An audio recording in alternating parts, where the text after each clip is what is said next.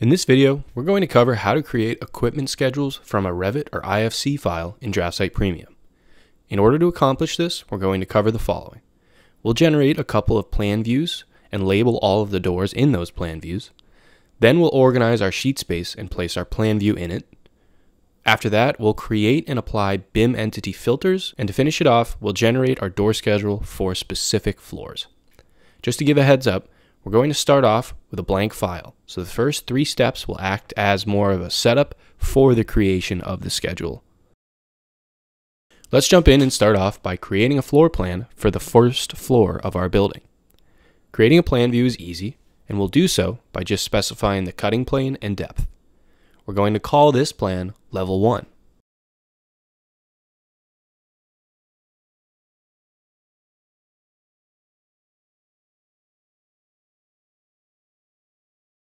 We can now see our new plan in the BIM Navigator. Now let's move on to our first sheet so we can place our generated plan into our drawing. But before we do that, we have to insert our title block into the sheet to display the information about the project. Now let's insert our plan view onto the sheet.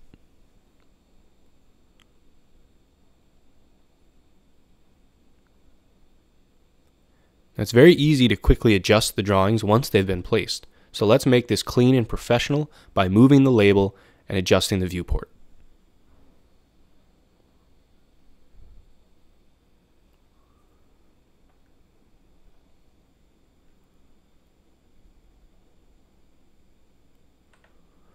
It's now time to open the Level 1 plan and label the doors on it. Labeling the doors is very simple, and we'll use the data inside of the BIM model to speed this process up. Let's first select the label we want to use for the doors, which is this door name block. Then we're just going to run the Label All Doors command found in the Annotate panel under the BIM tab. That's all we're going to do to the plan, so we're going to save and close this file and go back to our parent file. Now, because the plan is referenced into this file, we're going to get the notification that our reference file needs to be updated. Let's reload our reference plan, synchronizing the file.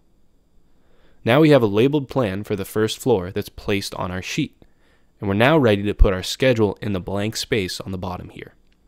In order to create the schedule, we're going to create a filter that only shows us the doors on the first floor of the building. To do this, we'll set the filter criteria to level equals first floor and category equals door.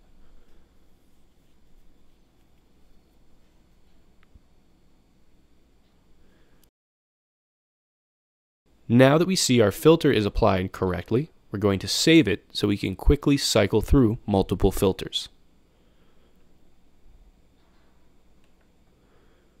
Our filter is now applied to the model, so it's time to use DraftSight's data extraction to create our door schedule. This process begins with creating a DET file. This DET file contains all of the preferences that we're going to use in order to generate the door schedule table.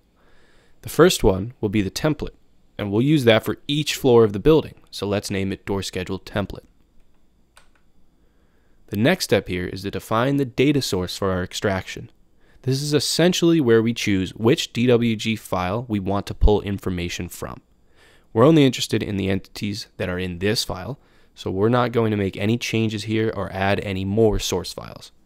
Just ensure that we have the option to include all entities in the current drawing turned on. Moving on, we can now see all of the entities in this drawing, including the BIM objects, blocks, and simple geometry. These are all the entities whose properties we can export into a table. Let's make sure we're only selecting the BIM entities. Now, because we've activated the filter that only shows us the first floor doors, the only BIM entities whose data will be extracted are the doors on the first floor. In the next step, we're now presented with all of the properties that live inside of the first floor doors. This list is comprehensive and can be overwhelming, so we're going to use the category filters on the right to narrow down our properties we're interested in. For this schedule, let's display each door's mark, height, width, and material into a table.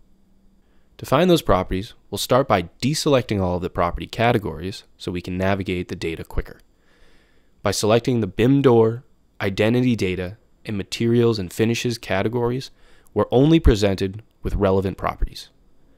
Now we'll go through and only select the properties we want displayed in the schedule, like height, width, mark, and frame material.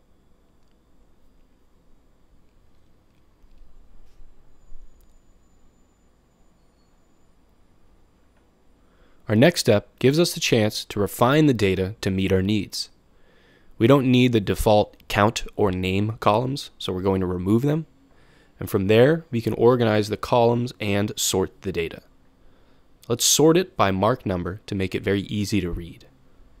Moving on, we have the option to choose what format we want to export the table as, either a table in the drawing or an external file like a CSV spreadsheet. For now, we're just going to insert a table inside of our drawing. Because we're inserting a table into our file, we need to specify what style that table will be. Here we can use the standard table style or any of our custom styles. Let's make sure we title this table Level 1 Door Schedule. Then we're ready to insert it.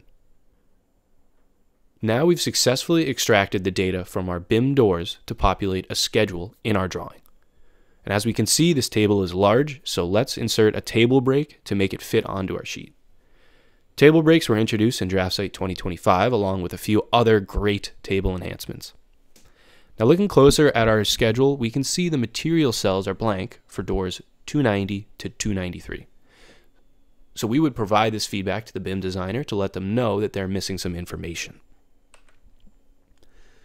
Now zooming in here, we can clearly see the marks on the schedule align with the marks that were automatically placed on our floor plan.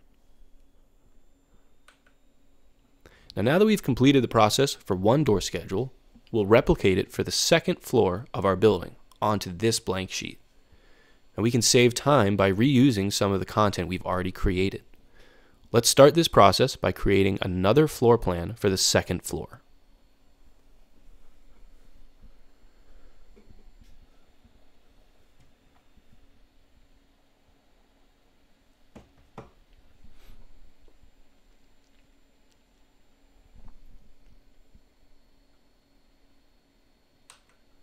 Just like before, we're going to create a new filter, but this time the doors on the second floor will be shown. We can modify the existing filter and save it as a new one, which can come in handy when dealing with really complex filters across multiple BIM files. So let's now save this filter as level 2 doors.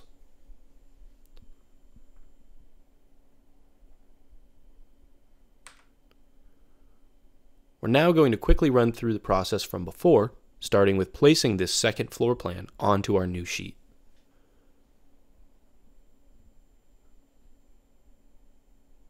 Then we'll insert the title block again.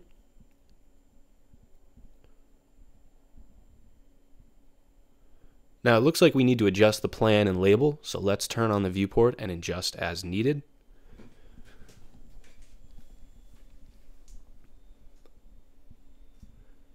Now let's confirm we have the right filter active so we can start our data extraction for the second floor door schedule.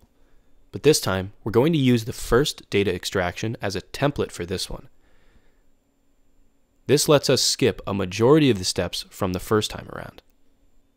Now we can just skip ahead all the way to the end where we just need to change the title of the table to say level 2.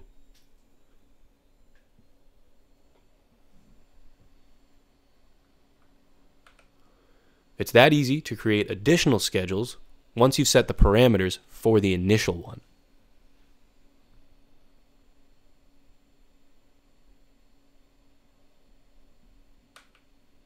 Now let's recap what we've covered. We started with the plan view generation and door labeling directly from the BIM model. Then we set up our sheet with the title block and floor plan. Our third step was to create the correct BIM entity filter that we used to create our accurate and customizable door schedule.